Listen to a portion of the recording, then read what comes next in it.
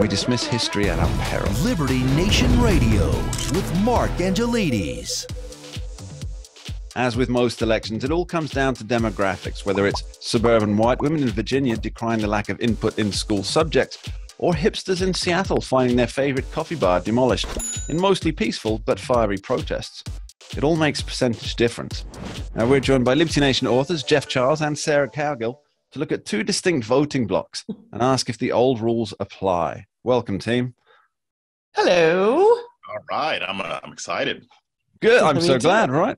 Well, let's kick this off. Let's do it. So, Sarah, let's start with you. Yeah. You recently wrote about the changing support of Hispanic voters. What are the details on that, and what kind of difference do you think it'll make in the midterms? Well, it's made a huge difference so far, like in Florida, for instance. 20 years ago, Florida was more white and less Republican, and that is absolutely the reversal now. Less white, more Republican. So you're seeing that sort of take over in that area. Now, those are probably a lot of people coming in from Venezuela and maybe Cuba. And they have a whole different idea of democracy, and they hate communism or socialism at all costs. So you've got that demographic there.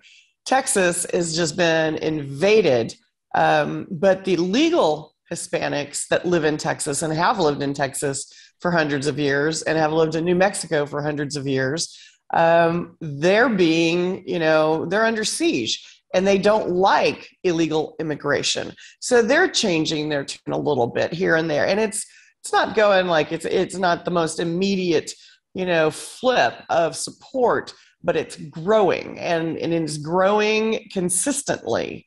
So that's the big scare. I mean, Hispanics are everywhere in this country. They're no longer just in the border states or New York City or LA or Chicago.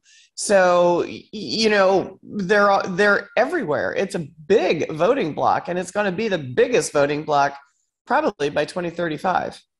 Yeah, I think you're probably right in terms of the demographic shift there, but it does seem that Hispanic voters, they are blaming Democrats and Biden specifically for the border crisis and the influx of more of illegal immigration. And it's a harder economy to survive in, and that's something that, I mean, these people may be new to our country, or they may be here for generation after generation, but they understand, this administration is responsible for what is going on right now. Pain at the pump, pain in the grocery store, your electric bill is twice as high as it was. So there's one person to blame. That's Joe Biden. And whoever Joe Biden supports, that's who they're going to go after. Yeah, I mean, it's a truism that mass immigration not only drives down wages, but those wages that are driven down are not the executive bankers on Wall Street. It's the people in the lower socioeconomic classes that are the most impacted by this. Now, Jeff, let's shift to you. What about black voters, Jeff? Do you know any? Not a single one. Well, Jeff ain't black. Jeff ain't black. No, there's no according such thing to Joe as black. Biden, he's not. Yeah. There's no such thing as a black voter, because according to Democrats, black people can't vote because of Jim Crow 2.0. So no such thing. But absolutely, Jeff, I got a specific question. So we saw under the last guy, as Joe Biden likes to say, we saw the start of a trend of black voters moving either towards the Republican Party or at least to a more independent status. What's the latest news? Yeah, it's still happening, Mark, and it's happening even more. I mean, the last poll I saw showed about 21% of black voters indicating that they will support a Republican candidate in these upcoming elections. You've got Stacey Abrams. Her black support is 79%. It should be more like 90%. Among black men in particular, it's at 75%. And really, black men are the ones who are kind of leading this exodus away from the Democrats. Now, they're not all going to vote Democrat, because there's still plenty of black voters who hate both parties. But there are more who are willing to give Republicans a shot. And this is largely because Democrats have been alienating them, pushing them away. I mean, you've got progressives on TV talking down to black men in particular for not getting in line with black women to support Democrats. Yeah, that's a very smart strategy, guys. Keep that up.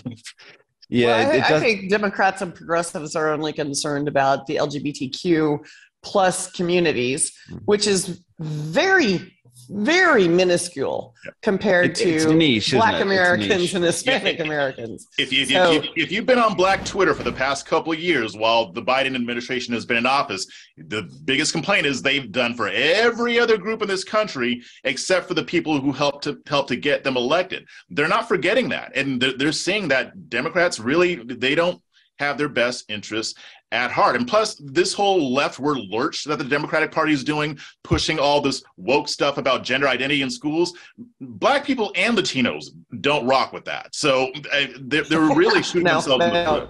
Neither do Muslims, apparently. Oh, yes. You've got protests popping up all over the place. Muslims are like, don't teach my kids that in school. It seems to me, guys, that this might not even be a specific race issue. I mean, we see white voters and Asian voters also seem to be following a similar trajectory, don't they? Jeff, Sarah? I would say yes.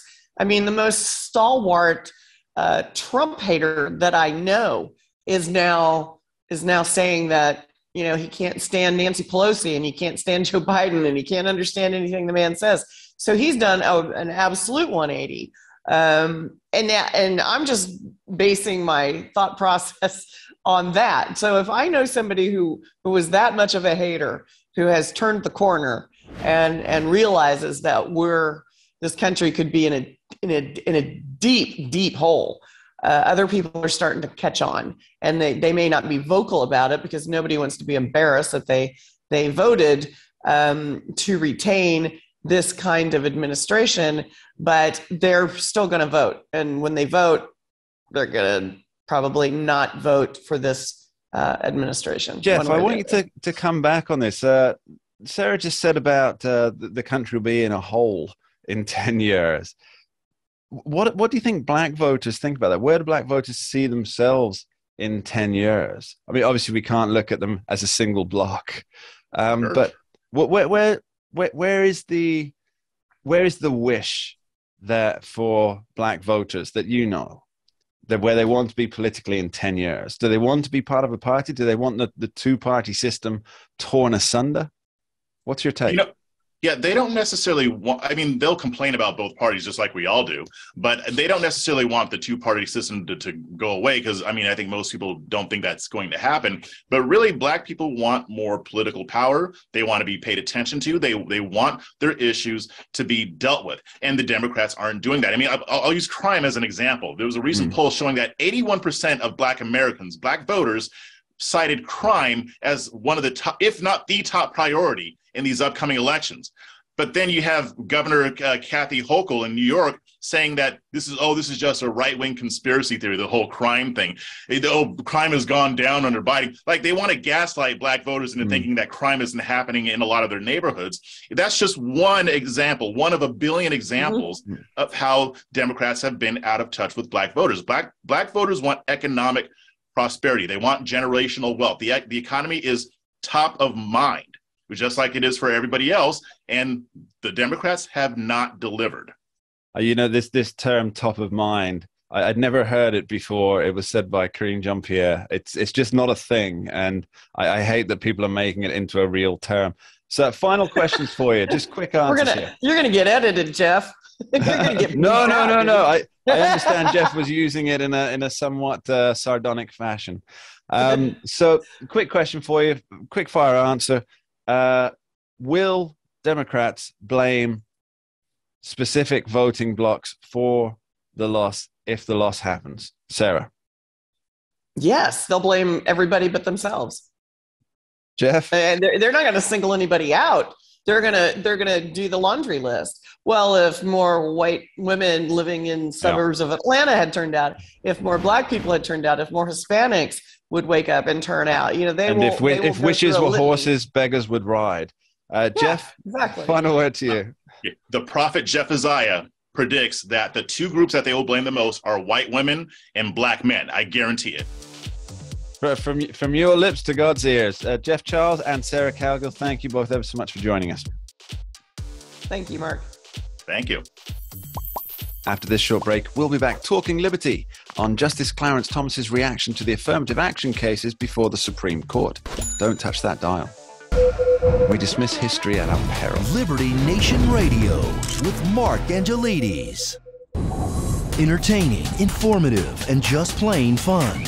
Watch Liberty Nation's The Conservative Five, produced by conservatives for conservatives. C5's The Left Free Zone, hosted by Liberty Nation's Lisa K. Donner, joined by a raucous, irreverent panel of authors, deconstructing leftist narratives, debating the hot topics, and remembering to laugh. Join the official conservative safe space. You only did that to piss Jeff off. Liberty Nation's The Conservative Five.